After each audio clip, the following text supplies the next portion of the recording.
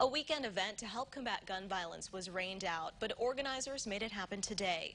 HV Neighborhood Transformation hosted a community gathering at Beardsley Park in Champaign. There was a barbecue and people played basketball. Vendors were also invited to sell goods. The organizer says this is all about getting the word out. We look forward to getting the message about put the guns down and stop the killing a little bit more. And it's great that we have the youth with us right now, because these are the young people that's being affected by a lot of the deaths.